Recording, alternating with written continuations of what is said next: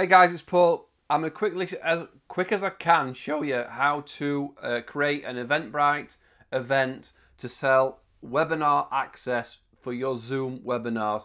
I've been specifically asked this in another video. I've been through it and it works, and now I'm going to show you the quicker version of doing it rather than the Eventbrite official page. There's a few things in there that will slow you down. So I'm going to show you how to create your events first in Zoom, then in Eventbrite. Then you need to connect through a thing called Zapier or Zapier, depends how you want to call it. That will link them together and will get your tickets sold as fast as possible. If you pause me at this point, it's always great for my videos. Let me know why you're here. Let me know what you're looking to do. Let me know if you've got any questions. That's how this video arrived, is by somebody asking for it. And if I don't have a video on something else for you, I will try to create one. And obviously I'm going to split it up into 3 sections: creating the Zoom event, creating the Eventbrite event, and creating the Zap. Then we'll test it all through and show some funky stuff at the end.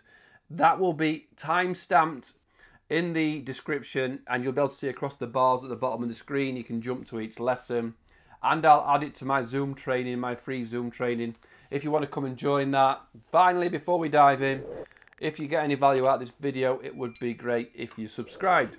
Let's go. Right, let's start by creating the Zoom webinar. So log into your Zoom and log in, and I'm just going to delete this one because it may confuse it. The test one I've done. Schedule a webinar, right? So I'm going to call it my Zoom Eventbrite webinar. I'm going to turn my emails off and the sound of it because I need to show you emails coming through. Let me just turn sound off my computer. That'll help. Call it obviously whatever your Zoom call is, whatever your webinar is. For this, I'm just going to call it my Zoom Eventbrite webinar. Put in your description, obviously in your Zoom. Do whatever you want to do. Select your template if you've already got a pre-made one for Zoom. Set your time. So we're going to go at 7 o'clock tonight. Duration, we're going to remove required password. This is important. You need to leave registration ticks and remove required password, right? If you want your panelists to tick on, if you want people to come in, this is all general Zoom setups, and then schedule. Make webinar. You can leave this. Everything else is as you set it up as normal, your webinar, right? So look at my other webinar video if you need deeper things. I just want to get your ticketing sorted. One quick thing here is the question always comes up: how do I stop people signing in from multiple devices? Then you click here and make sure that this is unticked, right? So you don't want people to email your event link. So when we sell the ticket, you're going to get a Zoom confirmation saying this is where you link, this is where you click the Zoom meeting to access a Zoom meeting. Now we don't want people to forward that on to anybody else, so 5 people can get in. So we make sure this is unticked. Allow attendees to join from multiple devices. Make sure it's unticked. Save it, right? So now we're set up. Our webinar's ready to go. That's all we're going to do on that side for now. The webinar, you can do your tinkering, you can change your settings, but all you really need to make sure is that registration is enabled, password is off. Cool?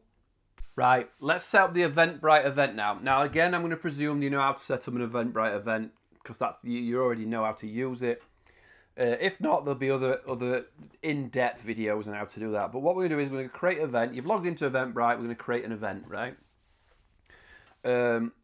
Start with the basics. What's it called? So we're going to call it, what did we call the other one? We called it My Zoom Eventbrite Webinar, right? Whatever you've called it. Add whatever type it is, seminar or talk, any specific thing. If it's about fitness, add any tags, improve it, so that people find it on Eventbrite, you know, sport, oh, you do add, conference, probably spelled that wrong, conference, go on then, add whatever tags. You know how to set up your Eventbrite, right? Location, important, your location is online, right? So, your location's online and your time is tonight at 7 PM. And it's going to finish at whatever time after that. So let's say it's an hour. right? So the event start time is the same as your Zoom start time, and then the end time is the same as your duration, right? It doesn't matter if it runs over. Save and continue. You're going to add some information. So again, you might put in my Zoom webinar. Now in the instructions from Eventbrite, they said put your Zoom join link in there. I'm not sure I would. I've just put your description in there. Come and join us. Save and continue. Because it's an online event page, you can add here, it's a webinar. It may confuse it a little bit, but you can add the webinar title again. So this is the sales page. This is the information that they're going to get when they've bought. And it says here Zoom.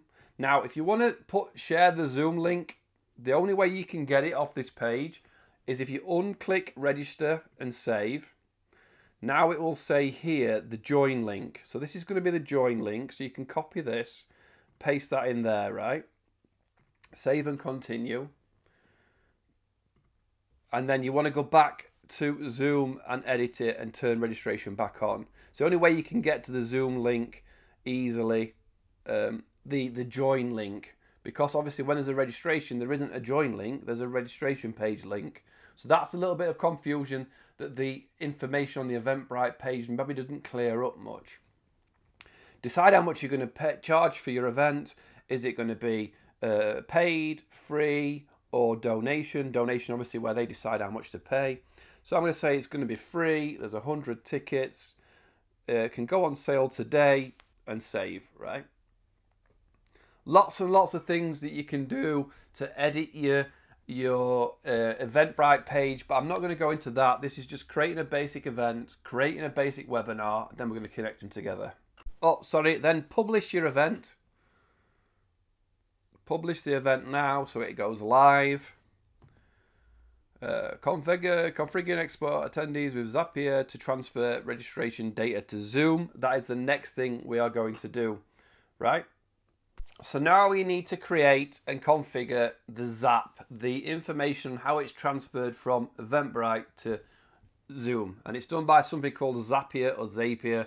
I'm never quite sure who or what wants to do it. Depends where you're from in the world. And we're going to configure it, right? So you're going to have to log in.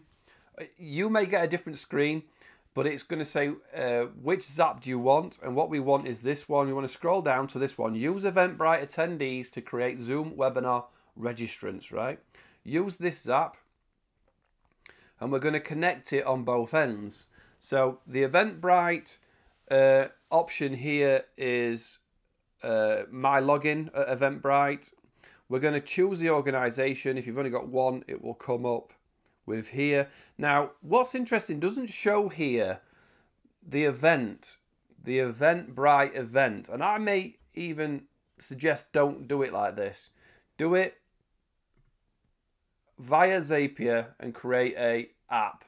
Now, reason I'm going to say that is because we're going to select the event. What happens if you've got more than one event, right? So I want you to make a Zap at the top here. Create a Zap and go Eventbrite, right? Type in EVE, Eventbrite, new attendee registration, continue. Right, we're going to connect our Eventbrite account and continue, and this time it says the event. Choose the event, right? So we want to find the event. Oh, choose the organization first, because then it'll come up. Now when we go to event, it'll find my Zoom Eventbrite. Because you're going to ask me, what happens if I've got more than one event, right? Continue. Now, here's what's interesting. It wants to find some information. Right, so if no one's already bought your event, it may get stuck here. Testing, it may say no event available or no information, right?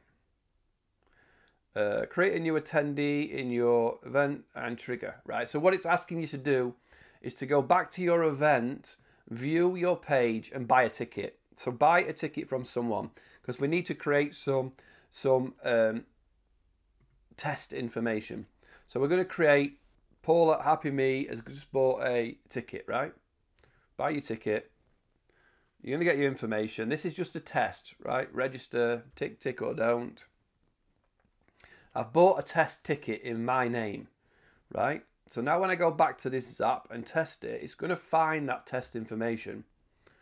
There we go. So how much they paid, all the data, where they bought it from, information, right? So that is the information we want. We only need the email, really. We only need the name and the email. So now we're going to continue, and it's going to say, where do you want to send, what do you want to send to? So we're going to send it to Zoom, right? Zoom. Create webinar registrant, right? We're going to create it, and we're going to continue, and we're going to select the Zoom account. So here it will ask you to connect to Zoom. I've already connected, so I'm going to connect to my Zoom account and continue. So you may need to add your account or edit your account there. So then it's going to ask me which webinar, and it'll go and find, and I'm going to click the webinar that is required. It's going to ask for information. Sometimes it may pre-populate. So email address must be added. First name is the Eventbrite first name, Paul, and the last name is the last name, right? So it's found that, first name, last name, and confirmation email is true, I believe. Right, so we continue. So now we've got this test email. Or confirmation email, yes, is true. You want to send the confirmation email of how to get into the Zoom, right?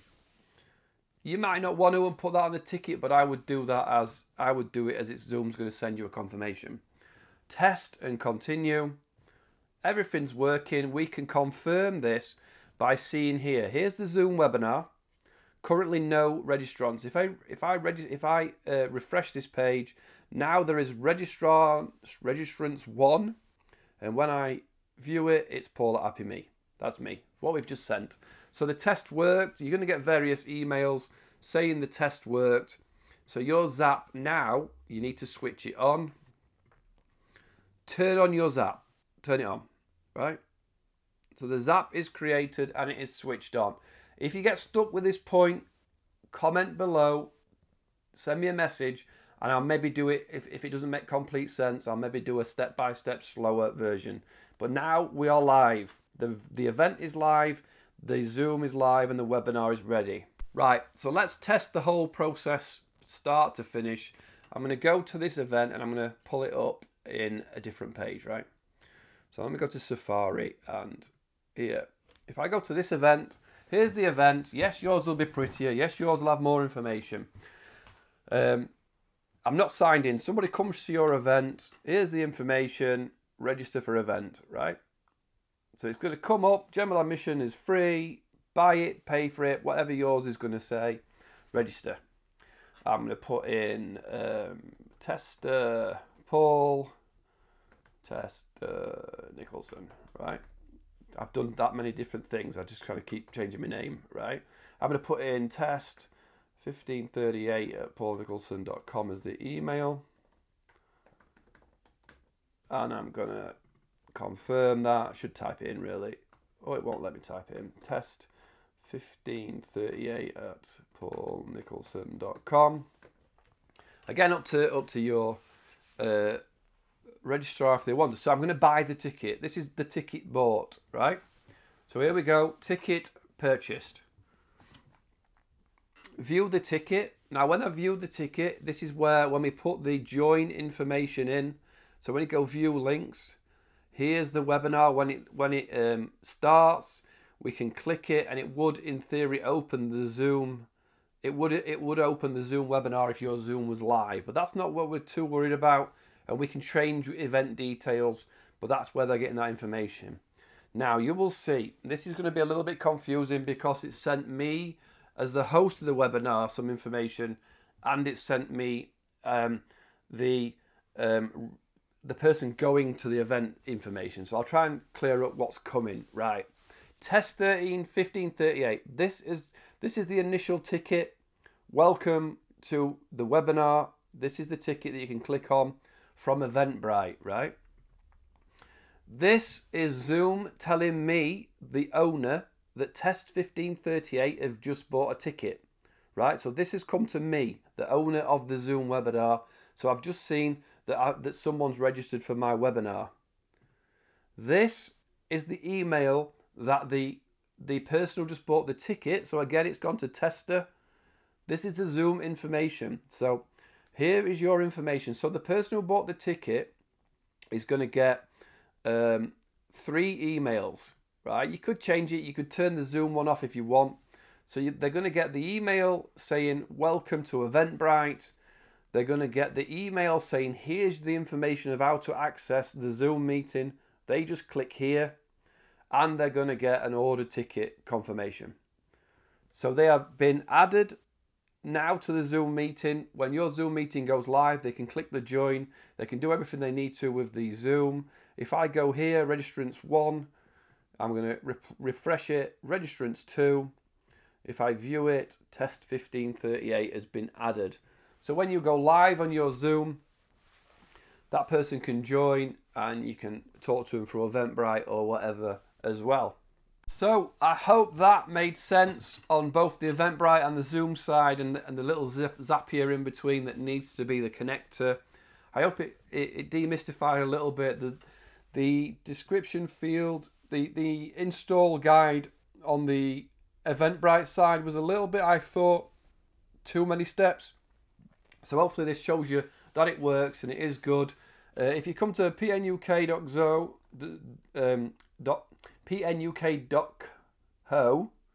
Zoom training, I have a Zoom training training course where you can sign up. It's completely free. I'm adding these steps. You can ask me questions, just like one of the students asked me about how to use Eventbrite. I may even create a training course on how to use Eventbrite as well. Hope this helped. Hope it got you through. If you get stuck, right, put the comments below or send me a message, and I will try my best to help you. And if you've got this far, a subscribe would be awesome. Thanks, guys. Good luck to you with your Zoom and your Eventbrite ticket events. Cheers.